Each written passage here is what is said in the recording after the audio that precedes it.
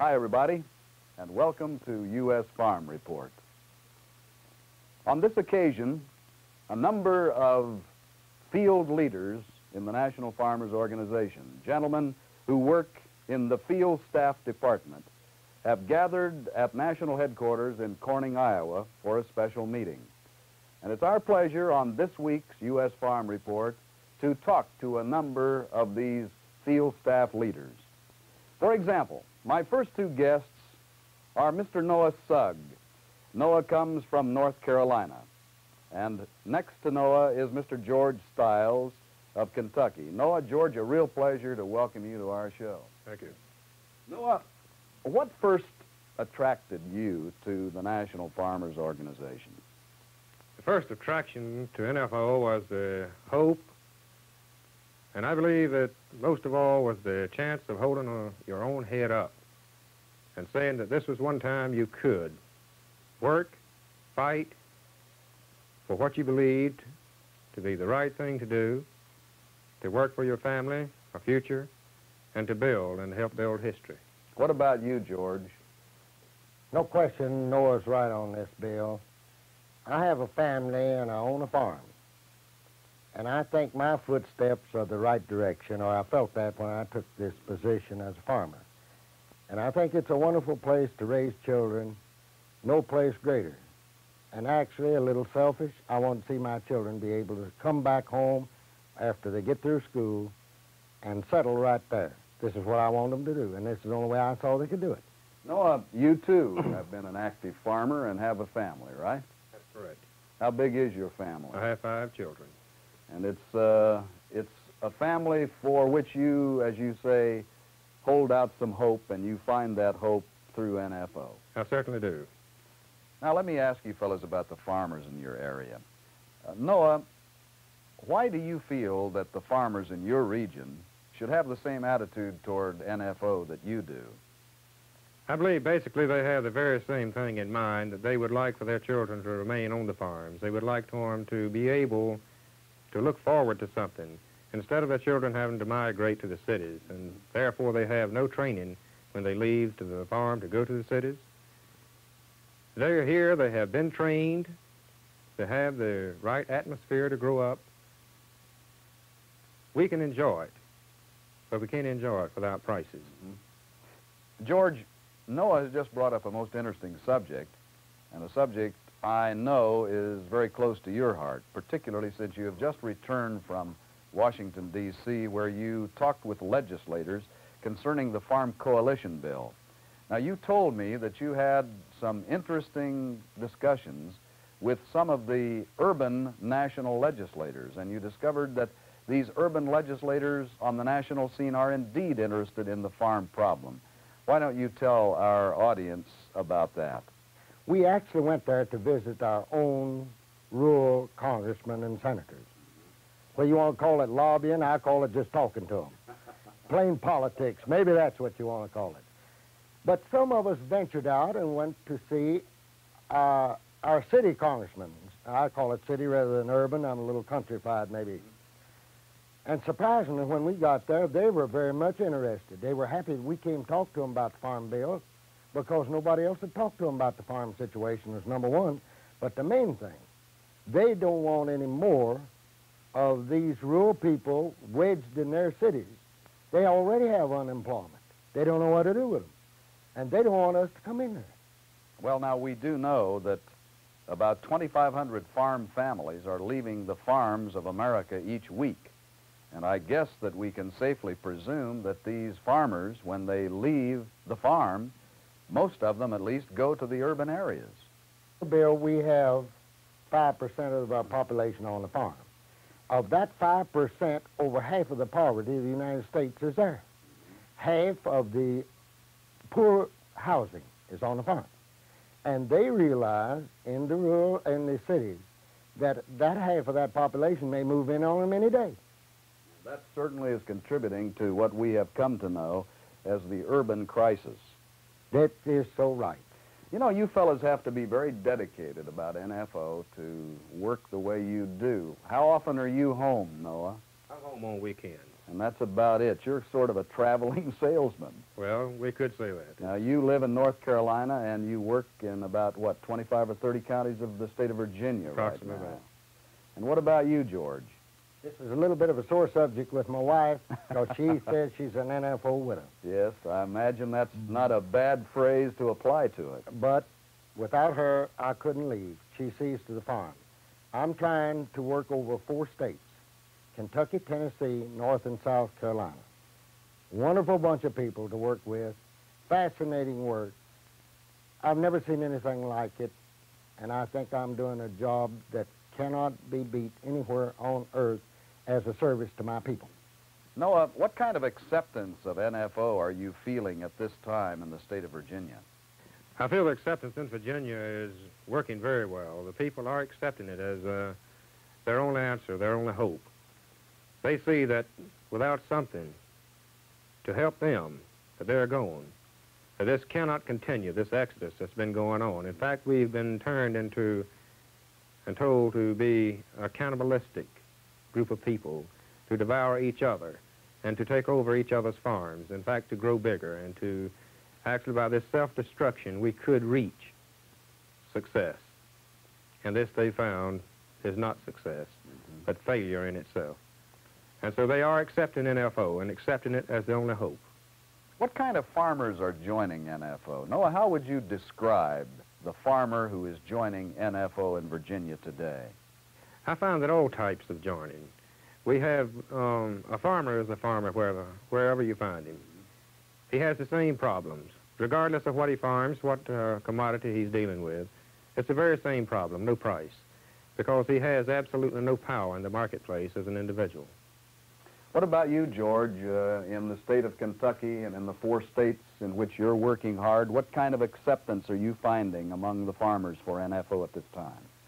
I find that the younger people pick this up sooner than the older person.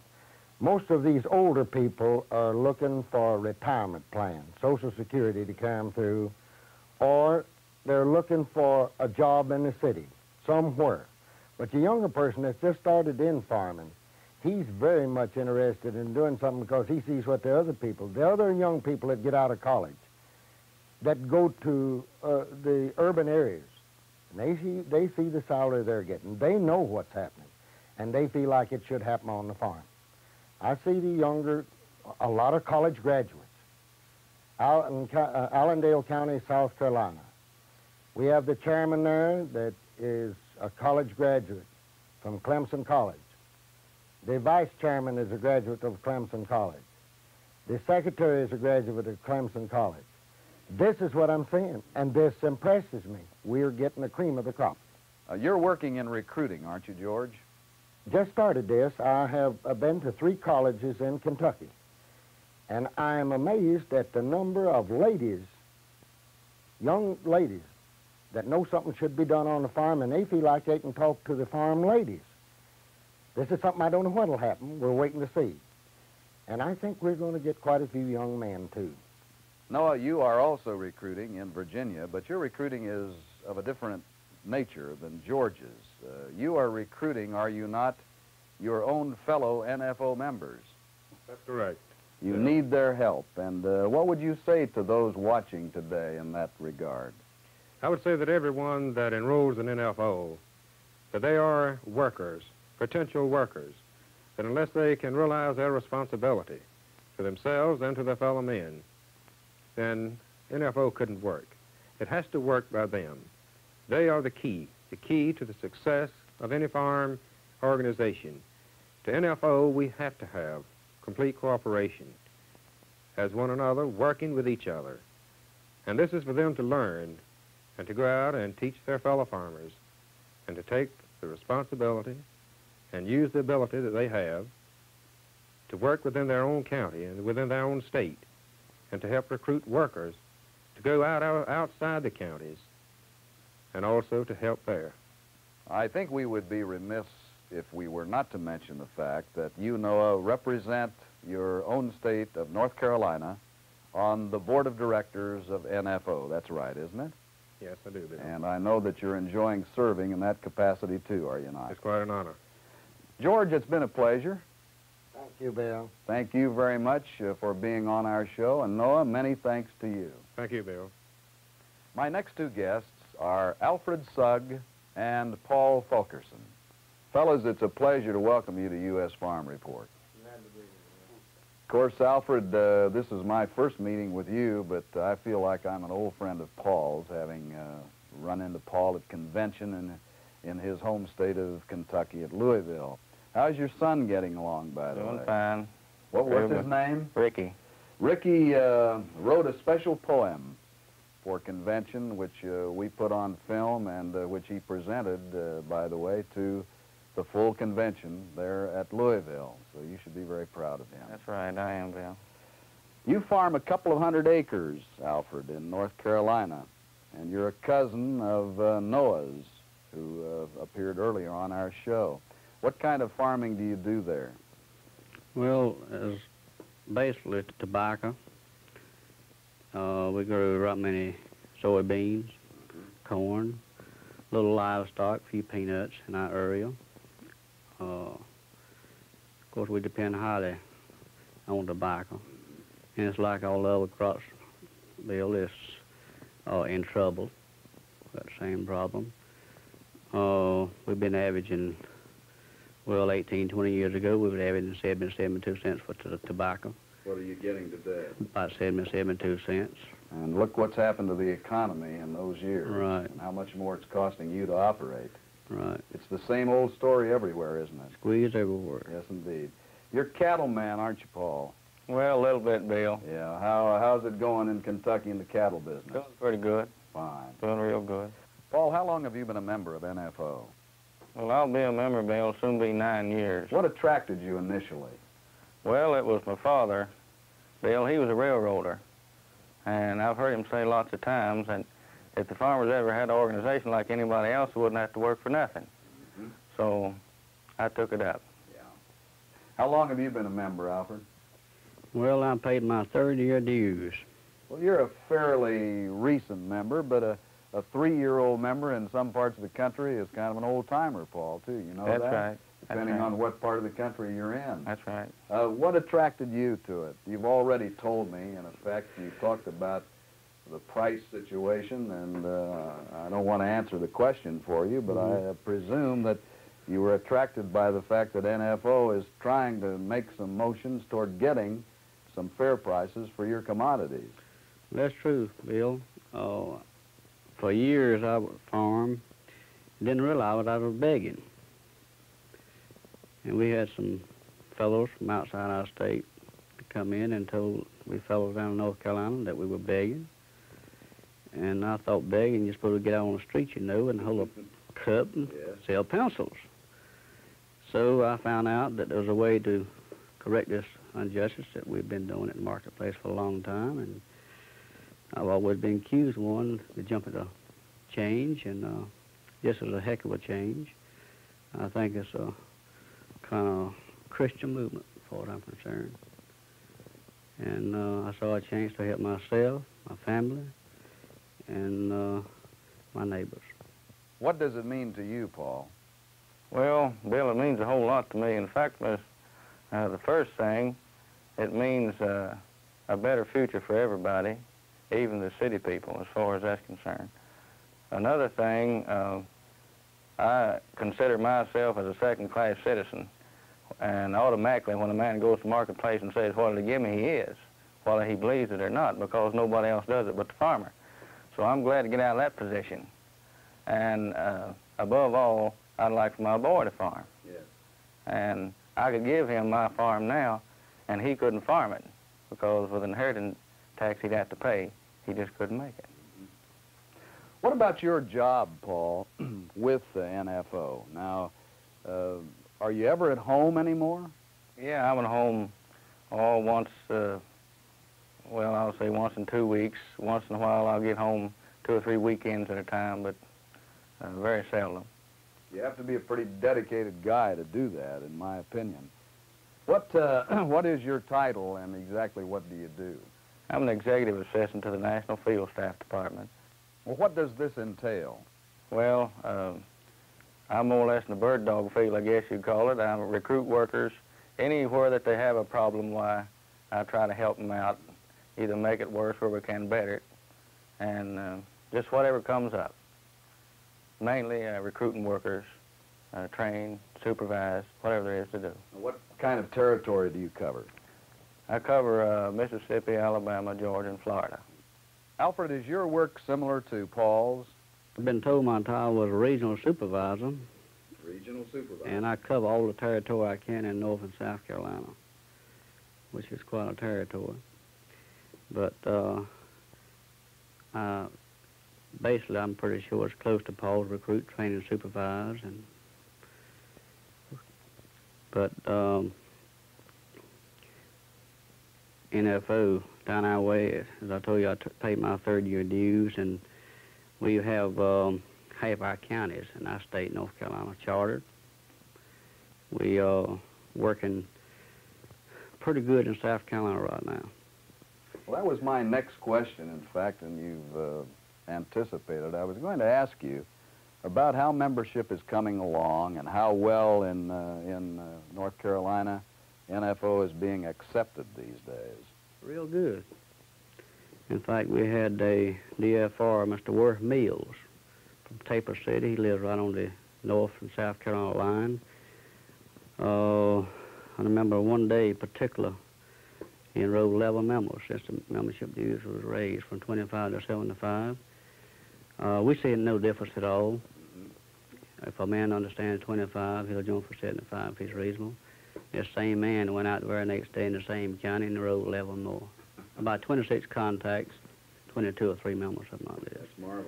Right, and it's coming on pretty well. Now, Paul, what about your area? What sort of acceptance are you feeling? Real good, Bill. The next day after the membership dues went up, I enrolled the second man I talked to on the new agreement. And it's just a matter of getting around and seeing them. They don't realize today what that they can do for themselves through the organization. And it's like Alfred said, if a man gives 25, if it's reasonable, he'll give 75 or even 175 in order to save his farming operation. So they're accepting it real good in my territory. Paul, Alfred, I want to thank both of you for being my guests today on U.S. Farm Report. It's good to get a report from North Carolina, Alfred, and certainly nice, Paul, to see you again. Glad to be here. It's a pleasure. Same to you. Now, ladies and gentlemen, I would like for you to meet Fred Lucas and Keith Emmenheiser. Well, both of you fellows are from Indiana. Now, where do you live in Indiana? I live in the southwestern part, Bill. How about you, Keith? Pretty much the northeast. Well, you're a few miles apart. I presume that you fellows didn't know each other and were not friends until NFO. That's correct. We're NFO buddies. Now, tell me this, Fred. What is your job with the field staff of NFO? Well, primarily, as of late, it's been recruiting, especially going before the placement bureaus in the colleges and interviewing the college boys. And, of course, we're in a tremendous schedule right now in placing boys in every 1 to 4 county area in the United States, and we're putting quite a few on.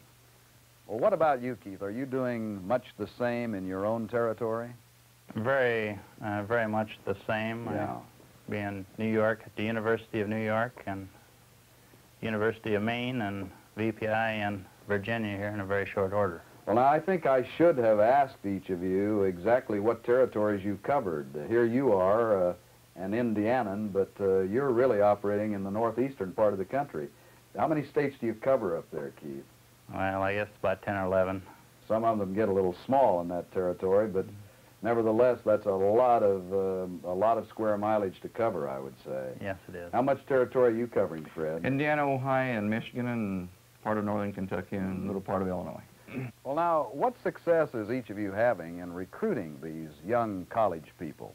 Fred?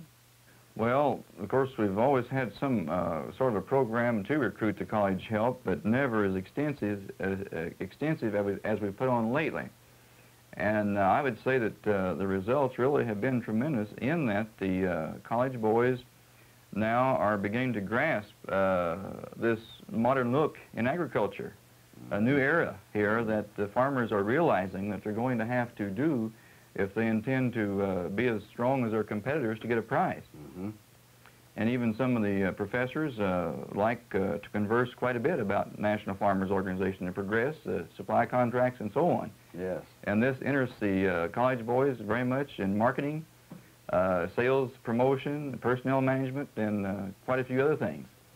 Well, now my guess would be that recruiting is much easier for you, Fred, out in the Midwest than for Keith in the East. Am I right about that? You are correct on that, Bill. It's a little more difficult, I do believe, because of the different opportunities that large cities have for paying these people.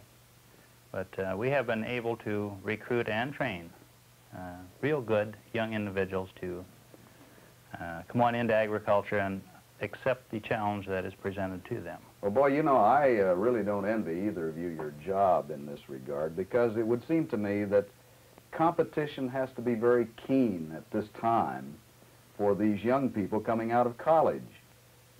All industries need young, well-educated, talented, capable people, just as agriculture needs this type of individual. So you're really in there in some tough competition, aren't you? Yes, but the one thing that so many people overlook, Bill, is that in NFO, or in working with the National Farmers Organization, it is something that is brand new. It's something that these young people enjoy doing because of the challenge presented to them. It's not like going into a daily routine that's been here for literally hundreds of years.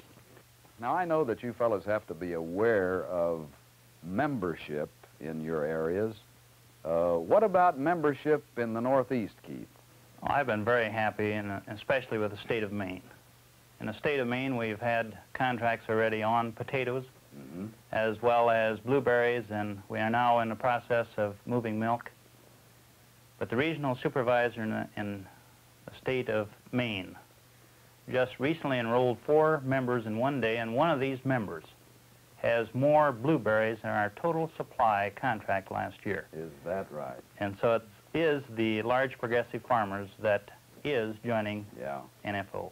What about you, Fred? What kind of membership increases have you recognized in your part of the country? Well, in the old areas of NFO, I think that what's happened here because of the dues increase is farmers that have held back and were kind of wanting to see what was going to happen. Many of them told us this, of course. They wanted to wait and see. Well, of course, some of the processors, I think, we're going along this trend also. But now then that the membership has voted the dues increase in, I think they've got a pretty real good format there of what the membership intends to do. And the drive we're putting on right now proves it. We've been getting some members in the old areas that agree with us, that they really understand now that NFO means to really get up and go. And since we do, they're ready to go also, and they're going with us. If I were to ask you to describe the prototype of the new member to NFO in your part of the country, how would you describe him? Oh, Bill, definitely. The younger set, especially no one I love to talk to any more than some of these Purdue grads, or the ones that have been educated along the economic lines in some of your land-grant colleges, and of course some of your others also. But to them, they're beginning to realize that now genuine collective bargaining is as American as apple pie. And it's very common. The only thing is, it's a challenge to agriculture because everyone else has got it taken care of before the farmers. And now then they're beginning to understand that farmers have got to do this. And this is a smart business way about farming in this new era of this country, as well as a new area in agriculture. Does this description apply to the Northeast, Keith? Definitely. It's about the same type of new member to NFO in the Northeast that Fred has described in his part of the Midwest. It's the young progressive farmers that does understand what it takes to run a successful business. Well, I think that I'm looking at a couple of young progressive farmers. What attracted you to NFO, Keith? It was a chance to be able to really price my product as it leaves based on my cost with a profit. And my wife is one of the individuals that helped me complete my thinking towards NFO. And she said, I've always said that you've been on the wrong end of it. When you've got something to sell, you accept their price. And when you want to buy something, you have to pay their price. And she said, if this will correct it, she said, I am completely in favor of it. Fred, what about you? Well, I guess maybe I kind of hate to give credit to my grandfather and my dad, but for quite a while, I can remember when I was driving my grandfather's team of horses, he was still studying about how and why the farmers should get organized the way the rest of the country had beginning to really get into full swing with at that time. And I thought about this and thought about it, and he always told me that for the farmers to get an equitable price to marketplace, he was going to have to quit sending that old team of mules to market with that corn. He was going to have to use his head a little bit here instead of letting the mules think for him, because they would never get a price for him. And he said, we're going to have to get organized like everyone else. And I think when NFO came along, this is one of the very first things I thought about, because this is the way everyone else has gotten organized and gotten their price. Well, I hope your grandfather and your dad are both members along with you. They certainly are, and they're very proud of it. How much traveling do you fellas do? Keith, are you ever at home? Oh, yes. I arrange my schedule so that I do have some time with my family. You have children? Quite a large family. How many children do you have?